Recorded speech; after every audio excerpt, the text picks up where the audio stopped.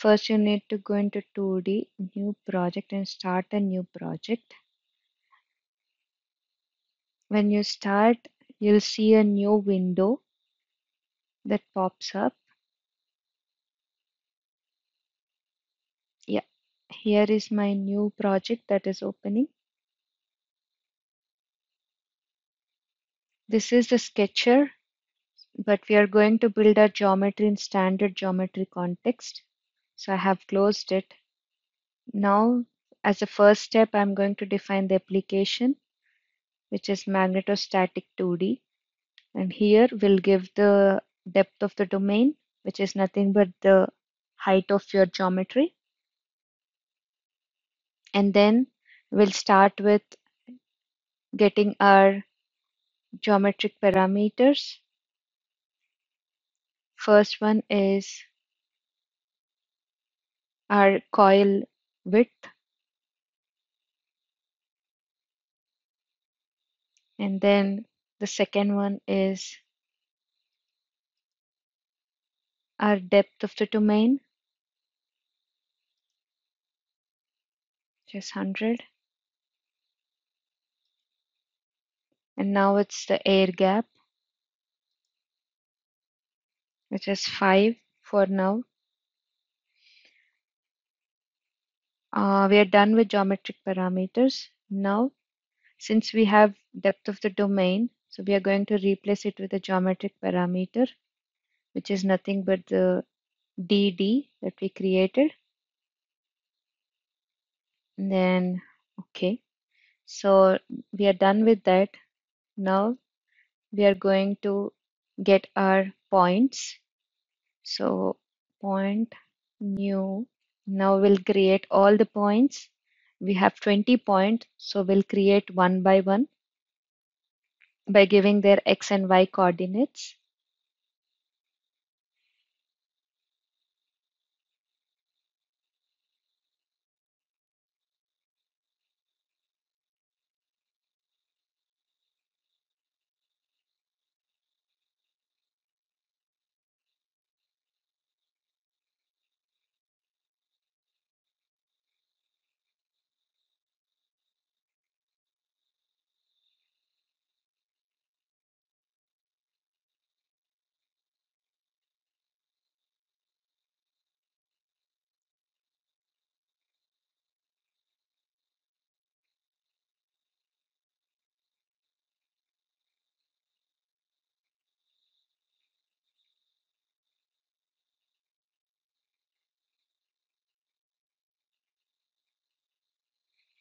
Overall, I need 20 points to complete the C core with a coil around. So I'm creating all those at once, and in couple of points where we can parameterize, I'm also including the geometric parameters. As you see, I have included coil width for the x coordinate.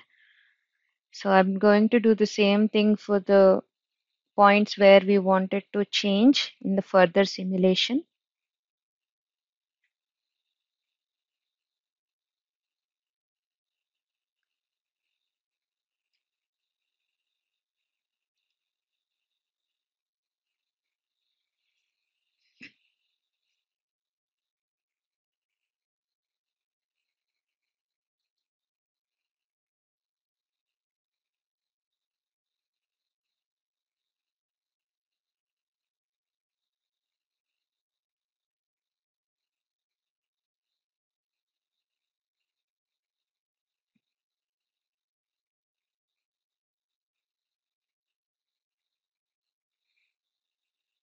So as you have observed, we are using the coil width and air gap as a geometric parameters, and we are putting it on on their respective points.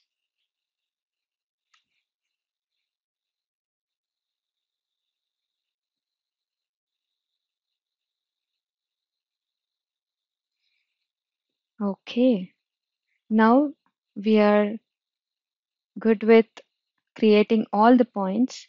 Since we are done with all getting all 20 points, now we need to get lines.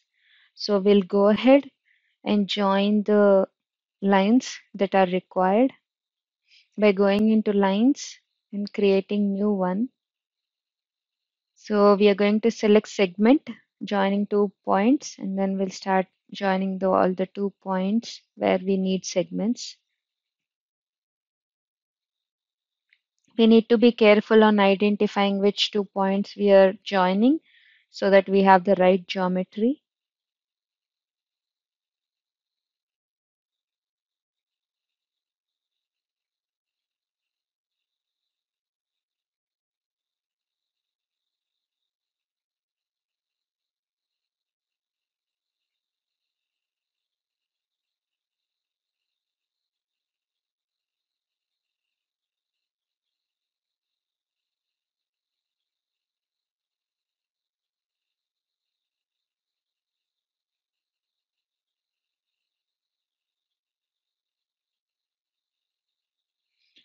Okay, we are done with joining the points to get lines. Now we need to get faces. To do that, we'll do build faces. So once we do build faces, we'll get the whole geometry. Now the next thing we need to do is we have to get infinite box. So yes, now after getting the infinite box, we'll do complete infinite box. And yeah, we'll put the options as is. Now since we got an infinite box,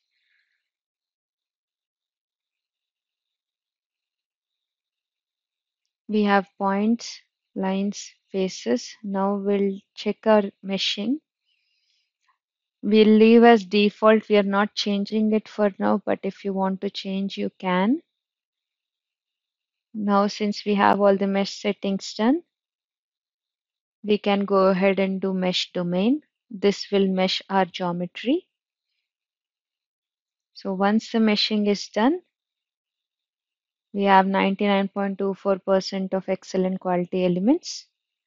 We are done with doing the geometry and meshing also. So we'll start with setting up the physics. We'll get the required materials for the geometry. One from import material dot dat, one of the library in Flux, and we'll bring copper material into the model, close it, and then we need the material for core. So we are going to material manager, and once you click on it, you'll see this window and you'll see a material manager that opens up, and you'll see a library of materials. From there, you'll select M270 35 amp, drag it and drop it into your rightmost column in there, and then close it. This will bring your material into your model. Now that you got your materials, we'll start creating our regions. For the face regions, when you create infinite box, you'll already have that, but for others we have to create. So create a new one for air, and we'll leave it as air or vacuum. You can change, give the color you want. I'm giving white here. And the next one is coil with negative orientation, and I'm giving it as pink. We'll do the setup later. First, we're creating one. Now it is coil positive. And then the next one, I'm going to create core.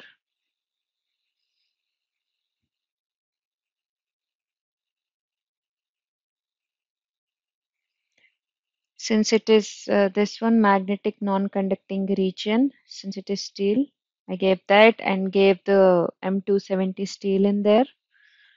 And I'm leaving it as turquoise for its color.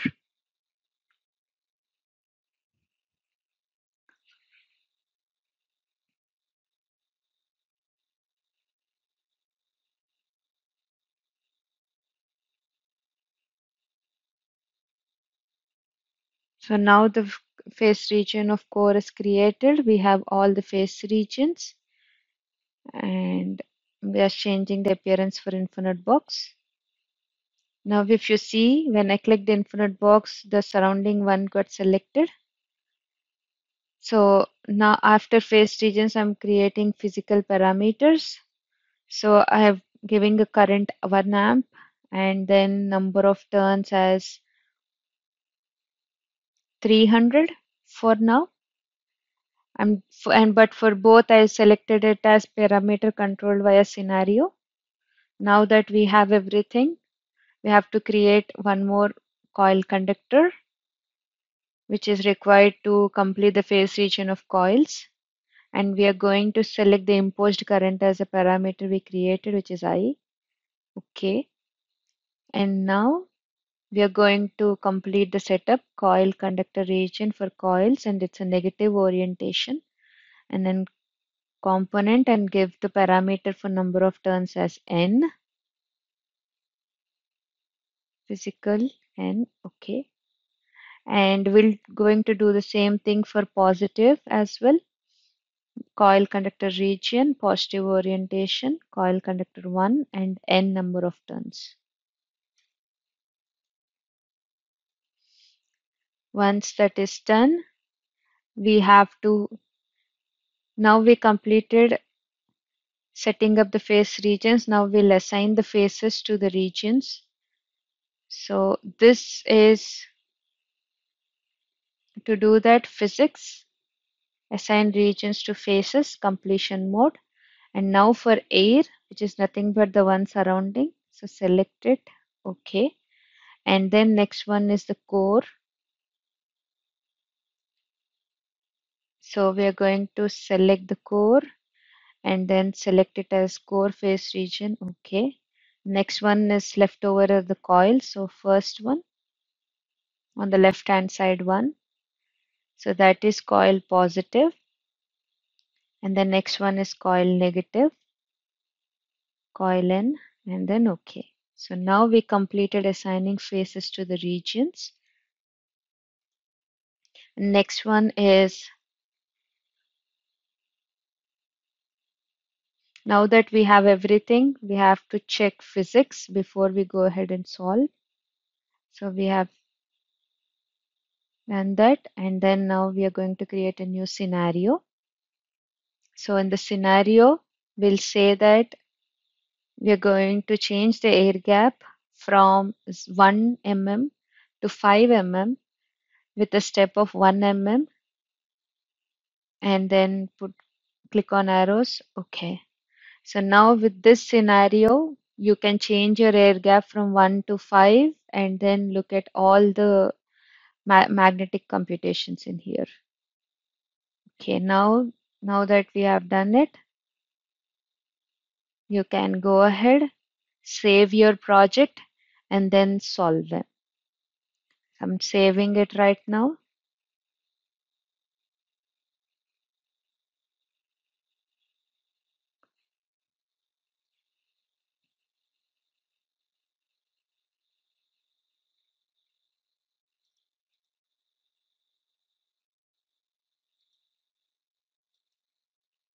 Solve. Select the scenario and then okay. So now Flux is solving for you for different air gaps. Now the solving is done. Now we can view our results. The first thing is we wanted to look at the flux density distribution. To do that, can you see here every completed the scenario is completely solved. That's what you see in the left bottom. Now to look at flux densities, you went to ISO values, select the areas where you wanted to see and select the quantity. And then okay. Now you'll be able to see the flux density distribution in your model. And that's in the core. Since we did not select the coils, you're not seeing it on the coils. Now you can change your air gap and also see how is the flux density in the core and also in the air gap. And now the air gap is 2 mm. And if you see, the flux density is slowly reducing with the increase in the air gap. Change. So the next one I wanted to show is you can plot the flux as well. So you can go into region, select on which region you wanted to plot. And the next one, select magnetic flux, add, and then OK.